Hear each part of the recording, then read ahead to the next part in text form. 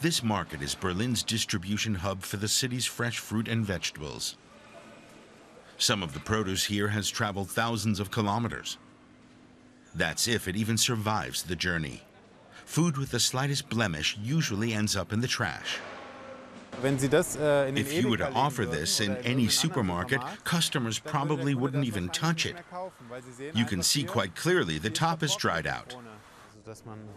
But Zubin Farahani wants to put a stop to that kind of waste. He buys up the imperfect fruit very cheaply.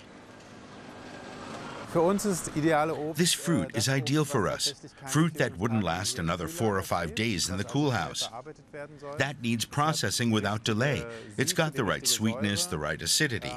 And that's the fruit retailers can't sell very well. That's exactly where we come in.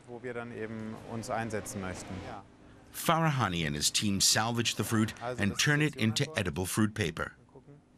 Leichte Schäden, riecht aber gut.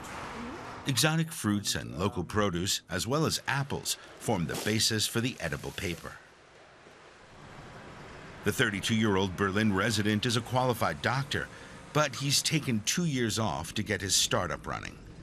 The Dürrweg company has survived the initial teething problems. Now it's moved from improvised kitchen to an industrial facility.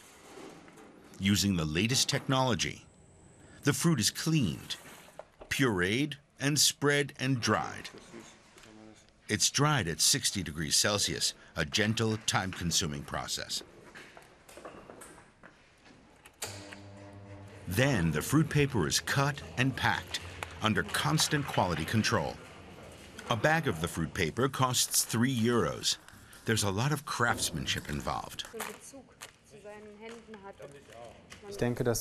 I think that companies which have at least something of an ideal at their core can be sustainable. That's a new kind of culture for many companies. They'll be forced to act sustainably because otherwise there's a contradiction between consumption and sustainability.